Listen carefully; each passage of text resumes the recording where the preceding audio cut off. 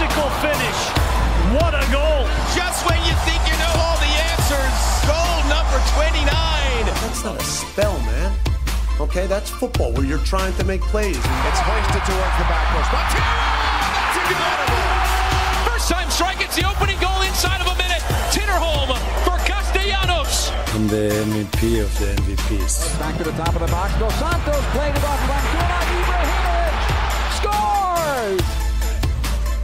Atlanta United, San Jose, Joseph Martinez, the healthy version. That's Joseph Martinez, the we hope will be healthy soon version, Bobby. And it was a wild game, Andrew. Atlanta goes up, San Jose fights back. They have a player sent off. Atlanta ends up getting 2 goals, but as we already mentioned, the story of this game, the story of the moment in Atlanta Major League Soccer is Joseph Martinez. Vancouver, Columbus, they will not make the playoffs now, will they, Charlie? And they won't get 3 points in this game either. This was all Columbus. They pushed and pushed. They got a goal through Zardes on a PK. Then Montero comes in. The equalizer 90th minute, that sums up the Cruz season. Yeah, late goals, the bane of their existence. Just goals, the bane of Cincinnati's existence, and yet there were none in this game. Chicago had a chance. They were still alive in the playoffs, but as Montreal learned last week, if you want to make the playoffs, you got to beat Cincinnati right now, and Chicago failed. Hey, Bruce, for the neutrals, we want goals. You called this a must-win. You can't win it without goals, and nobody got any. No, they pressed, they pushed, they pressed. Carlos Heel, Gustavo Bo running by, and that was the Revs in a nutshell on a night goose egg at home. Nope, still look like they get that 7th spot. Orlando had to get a win. Well, Wiebe, Chicago drops points, so Chicago, the door is open. They even take the 1-0 lead at Houston. Then the Dynamo come back and get the 2-1 victory. Superman always fight, says the Cauldron, and Kansas City did that for, well, not long enough. KC, first 20 minutes, brilliant. Red card for Beasler, second yellow, and then it was all the Rapids. Massive win. Robin Fraser, 4-1. Smith might. Yeah, LA Galaxy need a win at home. Got to beat Montreal at home. Zlatan scores. He's up to 27. And here we go. Zlatan gets the goal. He gets the assist. Montreal had a chance. They played very well in this game. It just wasn't enough out in LA. 27 goals for Zlatan. Bradley Bowl! But Toronto was dominating it. Great tactical game plan from Toronto. They were compact. They made it difficult. Unlucky not to come away with 3 points, though. Carlos Vela adds Chris another. Mavinga did, kick down Latif Blessing. Portland at home. Well, you know they're not going to score at this point. Portland at home, man. What does that even mean these days? Another poor result. Not happening for them.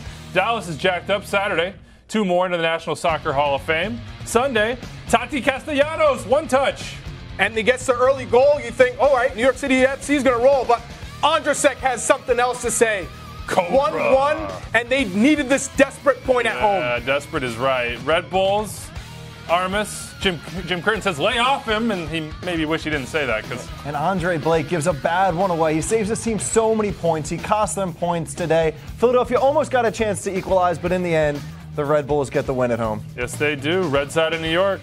Not in the home game slot yet, but maybe, just maybe, they could push their way there. Ovi is in the nation's capital, and when Ovi's there, DC wins, right? You got to love Ovechkin at the game.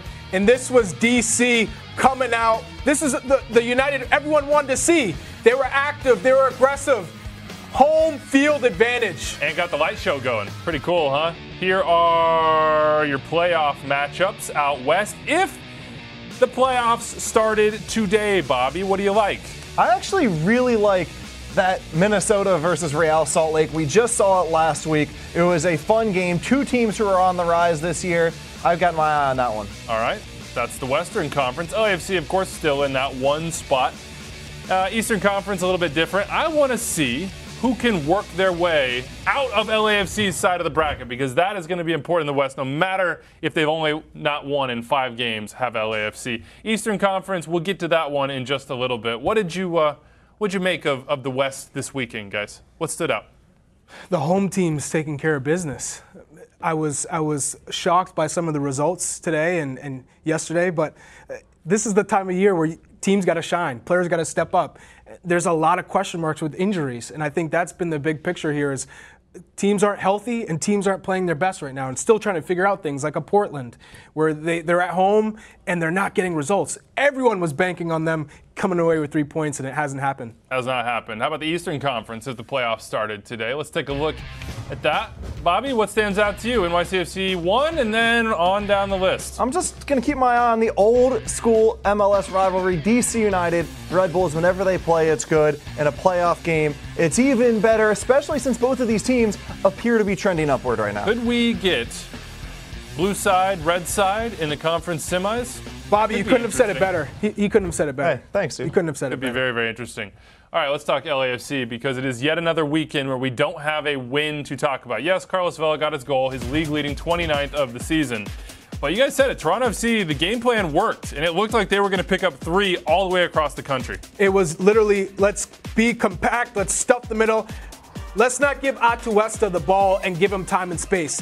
When you shut him down, all of a sudden, they weren't generating chances, and they're missing a target striker.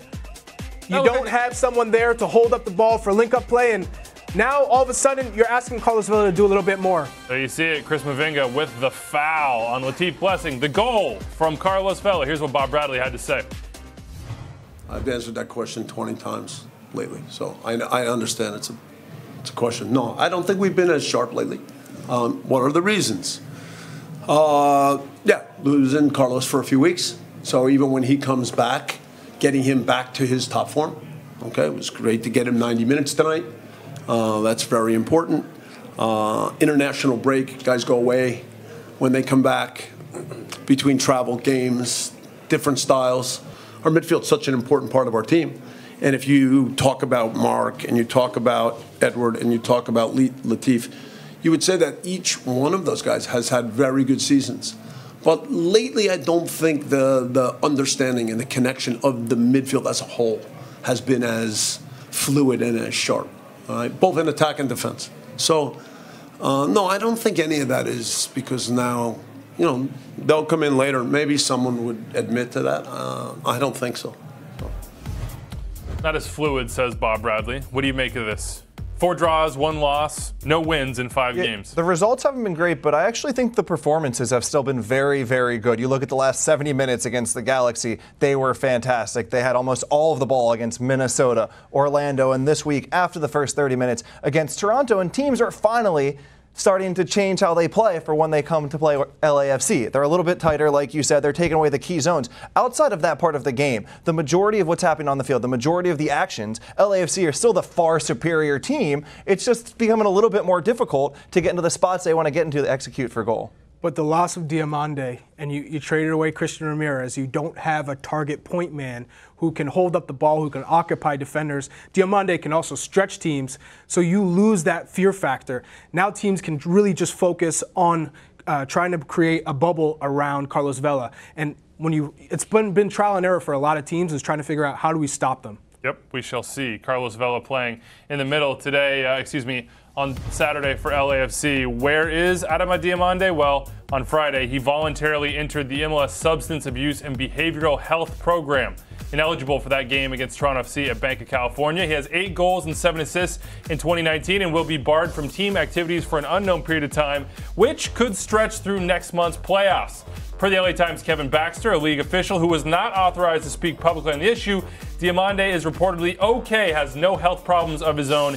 He entered the program, the official said, to deal with personal issues and will not be able to resume those activities until he's cleared by program officials. Diamande gone. You mentioned it, how it might change. Is it Carlos Vela in the middle? Is it Rossi in the middle? Rodriguez? And who makes that difference? It's been Carlos Vela whenever there hasn't been a traditional center striker, and I feel like we just actually need to put that into context. That you have Carlos Vela, who has had statistically, and maybe in every other way too, the best season in Major League Soccer history from the right side of the field. Now you're getting into the home stretch, trying to break the points record, moving toward MLS Cup, trying to prove you're the best team ever, and you're going to take that player from the right side of the field and put him in the middle. So it's not just about Missy and Diamande, it's everything that needs to change around that player. And Andrew, it seems like it's going to be Carlos Vela, but through these 4 games, there's something amiss. Well, you're talking about freedom for a player.